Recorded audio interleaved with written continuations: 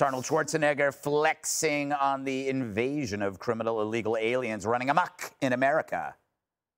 To me, coming to America was the key to my success. It's just a place where foreigners are welcomed. And this is the key thing. If you are willing to contribute to America, there's a lot of people that want to come to America to take advantage of America. And I am very vividly against that. Those two guys look alike. And as Arnie slams illegals taking advantage, the feds busting a squatter trap house chock full of gun-toting, drug-dealing migrants. Fox cameras capturing the moment when feds nabbed 3 of them. 7 are now currently behind bars, either waiting deportation proceedings or in local custody with ICE detainers. But one illegal is still on the run. Jesse, it's kind of interesting to see Arnold arguing against his own preferences, i.e. foreign maids. So this is a meaningful stance coming from him. It is, but you have to remember when he was immigrating, or when many people immigrated into this country, they weren't given anything. Right. You got here, and because you weren't given anything, you had to hustle. And a lot of immigrants hustled their tails off and created empires. I mean, this country is built from immigration.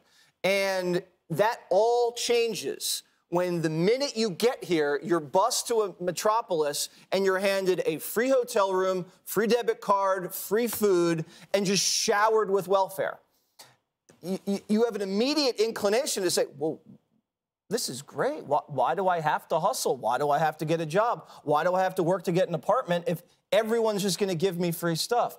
So now people know that, and they're not coming for the American dream. They're coming for American welfare.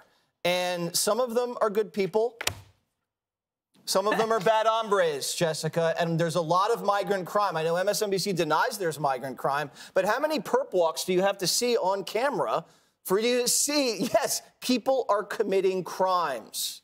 You know, it's interesting that, like, those stories that immigrants have of, like, coming into America with nothing and building themselves up to, those stories are all going to be gone. Yeah, but, it's like when your parents say that they used to walk to school uphill both ways.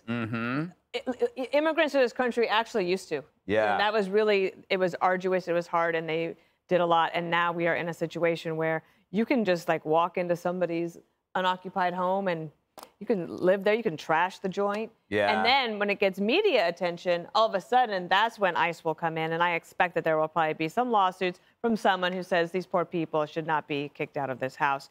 But there might, and I'd be curious what the judge thinks about this, but there might now be an actual challenge in court about sanctuary cities. So let's have that debate.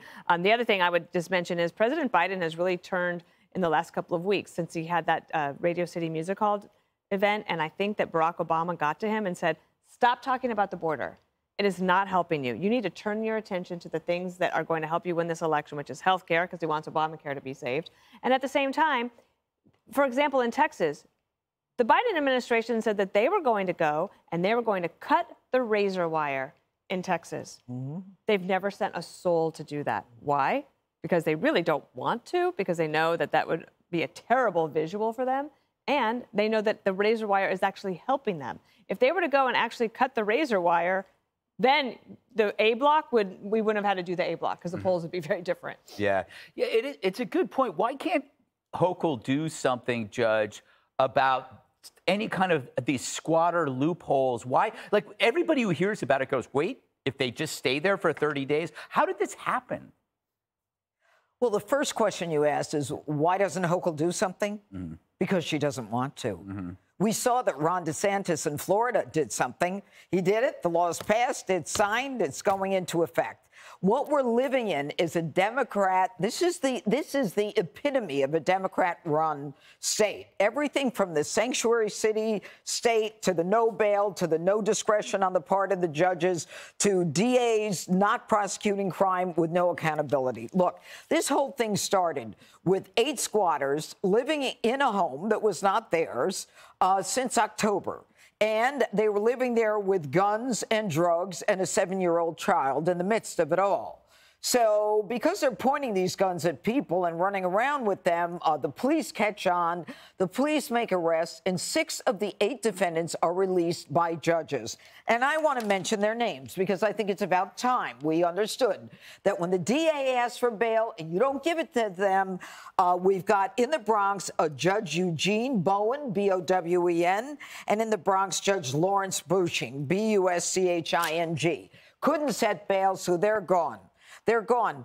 2 of those individuals have already been charged with attempted murder, just like that guy was last week in the Jonathan Diller homicide. He was the driver. He's charged with attempted murder in Yonkers and possession of a weapon, and he's out on bail. I have an idea. Crazy. All right? The idea is this. If you're an illegal and you get into trouble with the law, you are not entitled to bail. Bail is not afforded to you. Bail is something that should only be afforded to people who have roots in the community, who we know who they are, they have a job, they have family. The whole purpose of bail is to assure the return to court.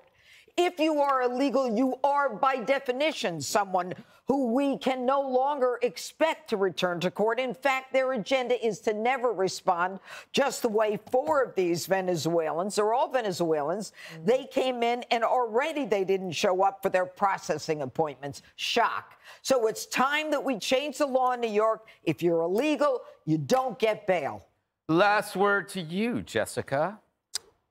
Well, on Martha's hour, in the 3 o'clock hour, she had on the NYPD chief of patrol who was talking about a lot of these issues. And he used very similar rhetoric to how Arnold Schwarzenegger was talking about migrants, which is the correct approach and how majority of people feel that most of the folks who come here are good.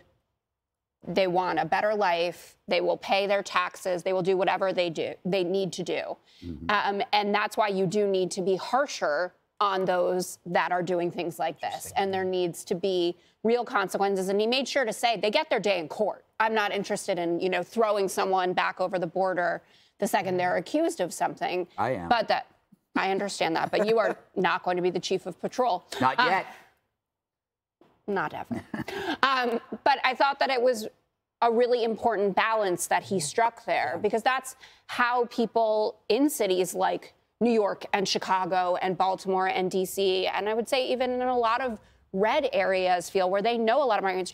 Joey Jones always says that he grew up in a part of Georgia, I think it was like 80% were migrants that. But I don't think anybody's ever, this is the issue of the Democrats, is they're the ones that they conflate the lawful and the unlawful. We don't. Right. I never, bad hombres is specifically bad hombres. It's not all hombres. Of course not. No, but there is a language problem. It's always about the language, isn't it? No, it's not always about the...